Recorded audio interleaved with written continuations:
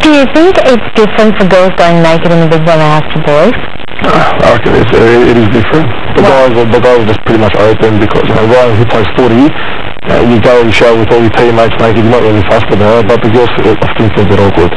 But isn't it funny, like the things that you will reveal about yourself? I mean, we know, for example, about previous relationships that you've had, and we've seen you really upset in the house, and we've seen you under huge stress, and we've seen this whole emotional side of you, but revealing your body is just an absolute no-no. Yeah, definitely.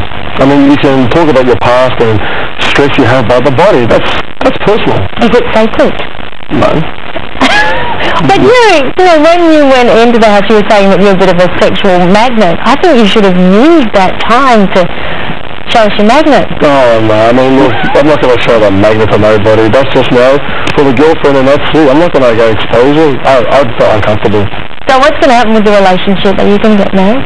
Time will tell. We'll see how it all goes, but I'm pretty sure. How long have you been together? 14 months.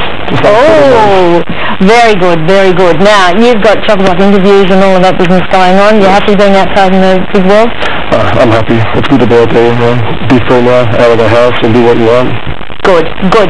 Now I want to, as I say goodbye to you, I want to share a joke with you. So let's have a look, and good luck with everything. Thank you very much. Thank you. There's three blokes, right? There's a South Australian bloke, there's a Victorian bloke, and there's a Gold Coast boy, right? Gold Coast boy! South Australian bloke goes, mate, I reckon I've got the fucking longest legs in the world. I'm going to fucking go to the Guinness Book of Records and see if I've got the longest fucking legs in the world. And the fucking Victorian boy goes, mate, I reckon I've got the fucking longest dreads in the fucking world, right? Gold Coast boy goes, I reckon I've got the fucking smallest dick in the world, right? No. I'm going to go to the Guinness Book of Records and see if I can get it. So they all fucking piss off, right? Come back, the SA boy goes, boys, fucking world record holder, longest legs in the world. Everyone goes, hey, variety. Victorian boy goes, boys, fucking longest thread in the fucking world. Guinness Book of Records. Hey, well, mate. And the fucking Gold Coast boy goes, does anyone know this cane?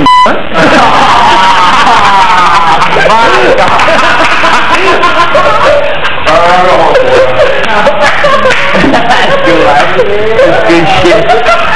Didn't Kane take that well? He could see the bullet coming, but he stood and waited, which is all our 4 nominees can do on Sunday night as they line up for eviction.